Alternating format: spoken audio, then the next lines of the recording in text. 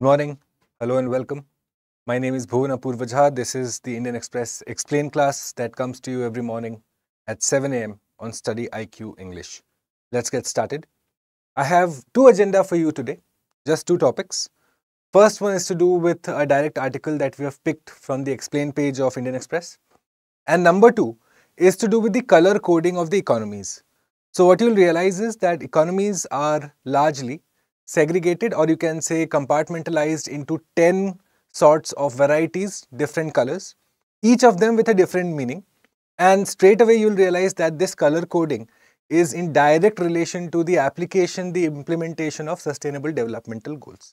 Okay, so we'll understand the 10 color coding of economies, the 10 subclassifications, each of them again of extreme relevance to you, not just from the pre-perspective, but something that you should be looking to freely use in your answers in the mains. Right, let's get started. If you have any particular doubts, questions, anything related to the discussion here today, you will get in touch with me. Meanwhile, you will find the PDF of this entire lecture uploaded on my Telegram channel later this afternoon, where you also find a lot of discussion, a lot of questions are put forward for your consideration. And please realize these are original questions, okay? And these are concept-based questions based on the changing patterns that was observed in the year 2023. So I'd most recommend you to go ahead and become a part of this channel. Right, shall we get started, guys? Coder, your neighbor, good morning, guys. Thanks for joining. Thank you. Right, this is the first topic that I have for you today. India's first Pompe disease patient passes away. Okay, so what you realize is that Pompe disease, again, a very rare disease, right? And so this is our first topic of the day. We'll seek to understand firstly what is the Pompe disease about, okay? How does it affect the patient? And say what is the diagnosis? How do you cure it, right? Whether any cure is available. We'll seek to understand the entire length of the discussion. But one central idea that you should straight away realize is that Pompe disease is a rare genetic disorder, okay? So you're looking at, say, the other genetic disorders, right? Let's understand them, a few of them. So genetic disorders that can happen either due to a mutation of a gene or some defect in the gene. So you're looking at, say, Parkinson's, okay, Alzheimer's, sickle cell anemia, right, Down syndrome, right? So all of them are to do with either some mutation that has happened in your gene or something that is of a genetic defect in your body. Similar category is the Pompe disease, which is now caused by an enzyme deficiency. So what happens ideally in the human body, right? In the human body, you have glycogen now that is broken down into glucose. Okay, this is what is expected, that your glycogen breaks down into glucose, which is essentially the energy that you use. Okay, but in terms of Pompe disease, this break doesn't happen. So you have accumulation of glycogen within your body. Okay, look at this, also known as the glycogen storage disease. This should give you away that instead of the break happening from glycogen to glucose, this just accumulates. Why? Because of an enzyme deficiency. So because of this buildup, right, your organs, your tissues, your hearts, your skeletal muscles, all of them are now under immense stress, pressure builds up, and eventually you find that organ failure is the most likely cause of death of a patient who is suffering from Pompe disease, right? Its prevalence is extremely rare, 1 in 40,000 to 1 in 3 lakh births, okay? And two ways that you can go ahead and figure it out. So one is, say you have infantile Pompe disease. So the newly born baby shows symptoms of Pompe disease, or it can come later in your life. Say for example, Huntington's disease, right? When we consider Huntington's disease, you will realize that this onset of this particular disease can be very, very late.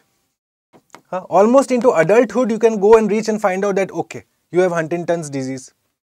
But in terms of the Pompe's disease, you can have the two types of onsets that are, say, prevalent. One is infantile onset and the other is the late onset. So let's go ahead and understand each of them individually now. Okay, symptoms and causes, like I told you, it will cause progressive muscle weakness, especially in the skeletal muscles. You have glycogen that is getting built up, which is why, in fact, straight away you'll realize it's known as the glycogen storage disease type 2, right? So babies may have poor muscle tone or floppy infant syndrome, right, which is known as hypotonia. You can have enlargement of your heart, liver, tongue. All of that can happen because of glycogen accumulation, right? And so what you find is that different symptoms are seen in both the cases, whether it's an infant who has got the particular disease, or it is a proper adult or someone who is going into adulthood, right? So the two different sorts of symptoms are seen. In case of someone who is going into adulthood, you will find that you will see stunting is observed, okay, that they do not grow to their particular height, that they develop respiratory illnesses the first. Whereas in terms of an infant, you're going to find that the muscle development is now hindered adversely. Okay, so two different sorts of diseases, but two different exhibits that can be seen, but both of them eventually draw the whole conclusion from the accumulation of glycogen that is happening within your body. Okay, so let's look at the different types of effects that you can see. Respiratory failure, the number one cause of death. Then you can have cardiac issues that can come up, which are not that common, but you can find them, right? You will have difficulty chewing, poor weight gain, stunting will be observed. You will have musculoskeletal problems. Your muscle weakness will be observed, okay? It will not develop to its fittest and fullest. So you will have muscle pain, right? Now let's go forward and understand the diagnosis and the cure. Okay. Now diagnosing this is a multifaceted approach. Why? First, what you do is you go ahead and conduct an enzyme assay, which is nothing but figuring out where is the lacking, because eventually it is an enzyme deficiency. It is happening due to deficiency of an enzyme, right? So you carry out a whole survey of the enzyme functioning of the body, okay? And then you go ahead and do genetic testing also, because eventually it is a genetic disorder. So these two are the primary categories in which you go ahead and diagnose a particular patient. But what you realize is that right now there is no cure for this. Okay, it is incurable. The focus is on making life easy for the patient. Okay, and so for that you have a treatment that is known as enzyme replacement therapy, ERT. Right? Eventually you realize that you can only go ahead and address this bit. This bit can only be managed. You cannot go ahead and address it to the fullest. Right? So thus you go ahead and conduct the enzyme replacement therapy, which involves the infusion of the missing enzyme to alleviate glycogen buildup. That is it. So you go ahead and introduce enzyme from outside, from artificial mechanisms, so as to break down the glycogen to glucose process. Okay. So this is the Pompe disease, the first unfortunate demise of this patient happening in India. A patient 24 years of age eventually passing away after valiantly battling the particular disease. Okay. Let's look at this question very quickly, my friends. It is a genetic blood disorder that affects the patient's hemoglobin, the protein that carries oxygen throughout the body. Okay. So what is this particular line talking about? Which particular disease is it? Is it Down syndrome, Alzheimer's, Parkinson's, or sickle cell disorder? Let me know very quickly in the comment box. You will leave the answers for me as you always do in the chat box below. Bulbul, Charu, good morning fellows, guys. Thanks for joining. Right, before I go forward very quickly, so the test series is a major part of your preparation. Okay, like I've told you in the past, very frequently, you should be studying and at an equal level solving questions. Okay, and so for that, StudyIQ has come up with this entire test series program. Yes, you have sectional tests, you have full length tests, right? All of them again for GS, for CSAT, close to 100 tests being offered, in fact, 100 plus tests being offered. Okay, the complete mechanism, the process in which you should go ahead and self-evaluate before the big day, right? Eventually, the fear of answering questions has to be won over. And for that, it is best recommended that you go ahead and engage in test taking and question solving almost on a daily basis. Okay, your focus should be on solving questions alongside your studying bit. If you are just focusing on the studying and not solving questions or taking tests, weekly tests, you are doing it wrong, right? So my advice is go ahead, look at the course deliverables, the test series for this. Okay, you have full length tests for GS, for CSAT, for sectional tests, you have topical tests, all of that included as part of this package. Use the code BALIVE. Okay, this will give you another discount over and above what is mentioned here, and then you get to go ahead and A lot of focus is there to go ahead and make sure that you are absolutely well prepared for the D-Day. Right, my friends. So here is a topic. Now, many of you, I fully expect, will not be aware of, well, I have how many of them here? 10 of them? 3, 3, 6, 3, 9. Okay. 3, 3, 6, 9 of them are here. Brown economy, green economy, blue economy, golden economy, purple, white, silver, grey, black. Most of you may just be aware of this. Okay, because India has taken substantial steps to go ahead and become a blue economy. Okay, but you ought to have a fair idea of the rest. And more importantly, my friends, not just say the color coding, but also the relationship that it shares with the implementation of the sustainable developmental goals. Okay, this is absolutely expected of you. Okay, so stand by if you're unaware of these particular words. We will go ahead and understand them one by one. Let's start with brown economy.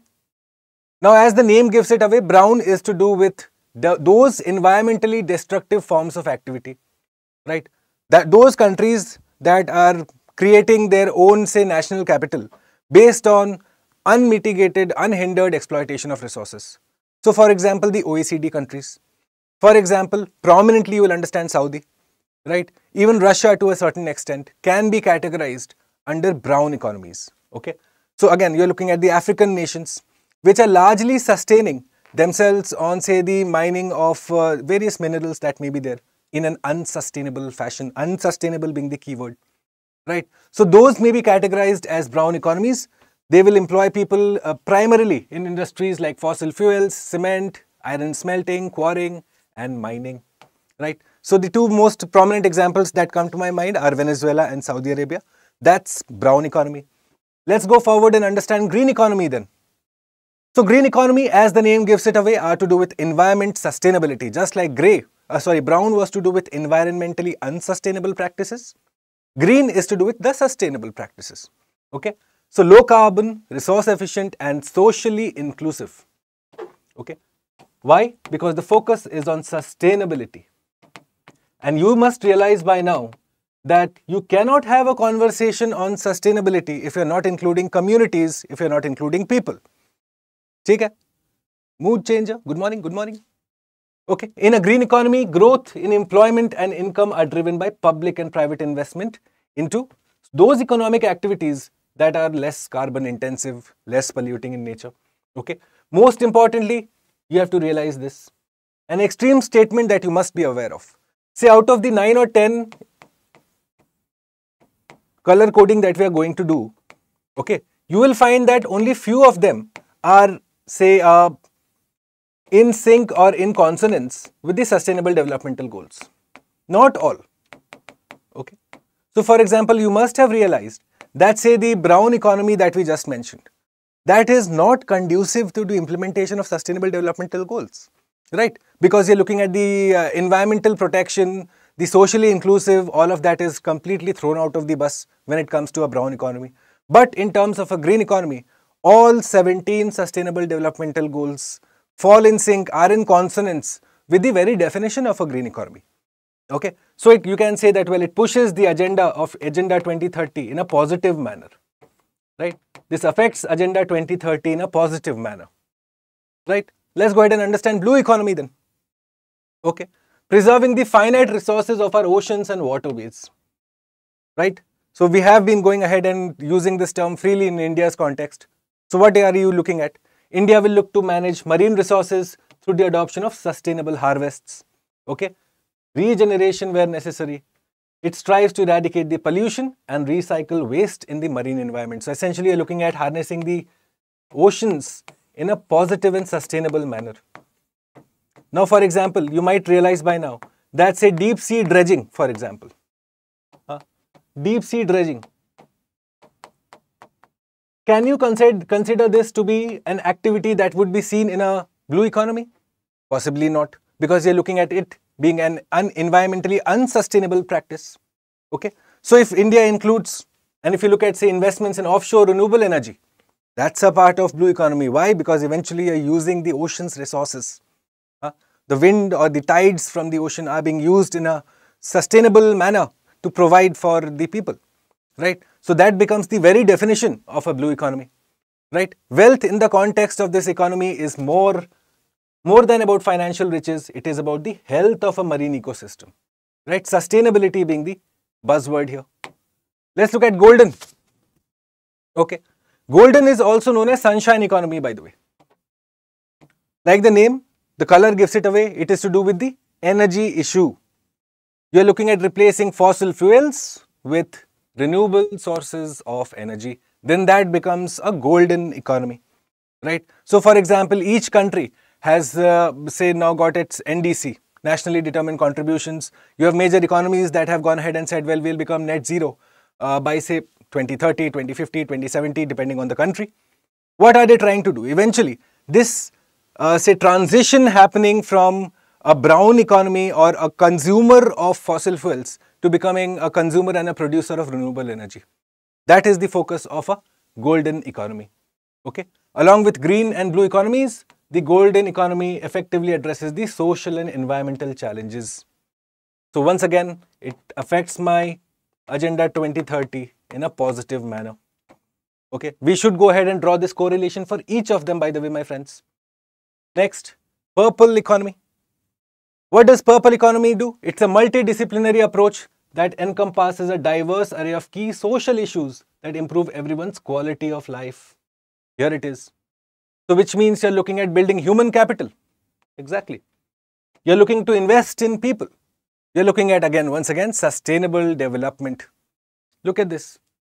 It champions the interests of the vulnerable groups like children, elderly, people with disabilities. Which means, once again, it goes ahead and affects in a positive manner my Agenda 2030, right? So rights-based issues become the center of the conversation in a purple economy. Next, we look at the white economy now. The white economy, as the name once again suggests, it does with the health industry. Now, does it just do with these, say, service providers? Only the service providers? Or say those who go ahead, say the patients also? It includes both, okay? Anyone and everyone who has ever been associated with the health industry, either as a service provider or as a patient, a consumer, okay, they are categorized under the white economy. Are you getting it, guys? Batman in Vizag, good morning. Thanks, thank you, Batman. You are very, very kind to say that. Thank you. Village Creator, good morning, namaskar. Right, so look at this. Sick people are also included in this group. This is a broad and inclusive category. Once again, it affects my Agenda 2030 in a positive manner. Okay, that's white economy. Now let's look at silver. So silver is to do with the economic activities of the 50+ age group. Simply put, okay, the sum of the economic activities of people over the age of 50 gets categorized under silver economy, right? So whether they are producers or consumers. You have one uncle who is now selling his hair oil quite prominently on a major e-commerce platform. I think he's an octogenarian. So his production, his contribution to the economy is getting categorized under silver economy. Okay, this is connected with the services, the well-being, health monitoring, health sports, health tourism, green care, all of that is a part of my silver economy. Now let's look at red. Red economy, you can straight away understand Fordism. Henry Ford, by the way. Henry Ford, a very prominent name from the United States. Now it takes its name from him. So his mantra was, go ahead, as far as possible, go ahead and exploit the resources. So make use of today was what essentially can break down Fordism to. So red economy draws from there. It is about mass production, mass consumption, this consumer culture. Okay, and once again you find this is an unsustainable strategy. This is unsustainable, right? But it is something that can be managed, right? So a red economy can transition to becoming, say, a green economy. Okay, this is something that can be managed. However, in its current form, it is negative to Agenda 2030. Right? Look at it. It is hostile to both social and environmental concerns, making it an unsustainable economic system. Right? So some people said, well, does red economy benefit my Agenda Sustainable Developmental Goal number 1. Okay, does it? Where it says, say, you are improving the quality of life of the workers. So, but then, as students, one thing that you must immediately grasp is that red economy is a consequence of the violation of SDG 1.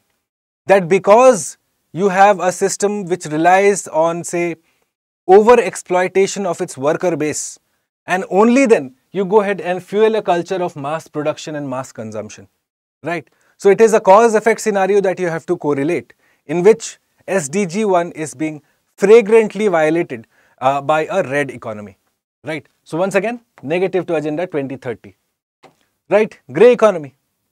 Now grey zone, things are not white or black, they are in the grey, which means you are looking at those economic activities that may be legal but which evade taxes. So for example, the local roadside shops, the thelas that you might be seeing, right?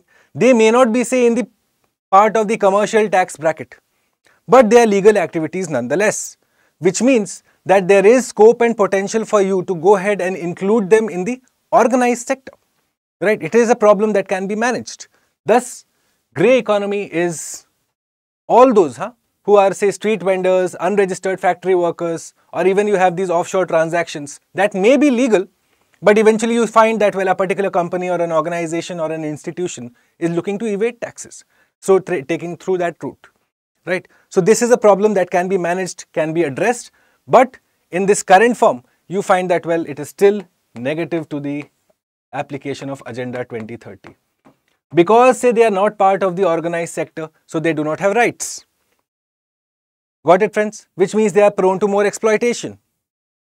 Got it? Let's look at black economy now. Black economy is to do with all of those illegal or unauthorized economic activities, right? Which are illegal. So they are happening. So say my grey was my legal and say unauthorized. Here it is illegal and unauthorized. Okay. So it can apply to any product that is prohibited by law. So you have narcotics, you have, say, trans-border sale of, say, animal hides, bones, skins, all of that. That comes under the definition of a black economy. Right? Answer this question, my friends. Answer this question for me. White economy, silver economy, grey economy, red economy. Identify the options that may be detrimental to the realization of Agenda 2030. Okay, answer this question. And more importantly, my friends, always look to go ahead and use the color coding that we just learnt about. Use them in your answer writing. This shows that you have specific knowledge about a particular topic, that your answer is going to be different and much more rich in nature than any other, say, any other answer. Okay, so this is something that you should make a note of, especially from the answer writing perspective. Okay, if you have any doubts related to what we discussed here today, you reach out to me on my Instagram channel. I'll be more than happy to go ahead and discuss it with you and address your doubt for you. Okay, rest assured. Okay, let's look at the questions of the last class. How many of the above are part of the jurisdiction of the High Court? Punished for its contempt? Absolutely, yes. You cannot get away by going ahead something contemptuous about the High Court. Okay. Tender advice to the President? Only the Supreme Court can do that, so no. Tender advice to the Governor? No. Issue certain writs? Absolutely. So you find that 1 and 4 are the correct answers here, which means 2 only. Right? Lakshadweep under Kerala High Court? Correct. Andaman and Nicobar under Calcutta High Court? Correct. Dadra Nagar Haveli under Bombay High Court? Correct. And Yanam under Madras or Chennai High Court is absolutely correct. All 4 are correctly matched here. Okay. The correct features of voice over new radio. So in the last class, we discussed the difference between voice over new radio versus voice over long-term evolution. Okay. And one thing we realized is in terms of latency, which is the time taken for an information packet to go from point A to server to back to point A. Okay. So for example, you must be playing these online games. And then so you get during the game you must realize, oh, my ping got high, and then say you probably lost the game. What does that tell you? That your latency was high, which means the time taken from your phone to the central server and back to your phone, it was high. So this problem is being addressed through VONR, wherein you will have reduced latency. Okay, Your call drops will be lesser, absolutely no more hello, hello, and then suddenly you find the call has gone. Lesser codecs. Codecs is the quality of sound. Okay. So any increase in technology means you will have better codecs. You will have better, finer sound for you to go ahead and hear. Okay. So this is again incorrect. Faster connection, absolutely. So 2 and 4 being the correct answers. Okay. Make sure that you grasp the concept of latency because this is eventually central to the idea of voice over new radio. Kaushik, abhi dekhte hain. Just if you have sent me on my email, no Kaushik, just reply hi there so that it comes up hi in my email. I'll quickly address it for you after the class. Done. Okay, identify the correct features of Rubik's Cube. So we discussed the Arogya Maitri Aid Cube, which is the portable hospital. And what you realize is in terms of your disaster management, this is a very critical example that you can put in terms of the disaster preparedness that the countries do so as to reduce risk, right? When you learn about, say, the disaster cycle, the preparation phase, one of the key examples how the government of India is going ahead and preparing for, say, a disaster of any kind is to have your first responders that can be mobile. And thus, Arogya Maitri Aid Cube is of key importance to you to understand, right? And that has been built, you realize, on the design of a Rubik's Cube. What is a Rubik's Cube? You must have all tried at it. Several of you may not have been able to finish it. But well, it is something that rotates on a central axis. Absolutely correct. Okay. It has 9 colored cube faces, 3 rows of 3 each. And Hungarian inventor Arno Rubik is credited with the Rubik's Cube. Okay. So all options being correct here. D. Okay. Let's look at this. Neeraja, Pooja, Studying Raccoon, Shubham, Anurag, Trupti, Mandeep, Sonu, Eldho, Akhil, Manoj, Abhiskarwar, Coder, Crystal, Ayush, Gatso. Thank you for your message, by the way. I really appreciate it. Guys, thank you for your participation. Okay. Go ahead and answer the questions of today and make sure that you include the color coding in your notes. Okay. Use those terms freely. Firstly, be aware of the different codes because you never know. It could be a very it's a ripe question for an MCQ in the prelims. Okay. Go ahead, do that, and I'll see you tomorrow morning. If you have any particular questions, you know where to reach me, and you will go ahead and access the PDF of this entire lecture from my Telegram channel that I'll be uploading around noon. Right? Thanks for your time, guys. Have a productive day ahead, and I hope to see you tomorrow morning, 7 AM, with another set of topics in the Indian Express Explain class. This is Bhuvan signing off for StudyIQ. Thanks for watching. Bye.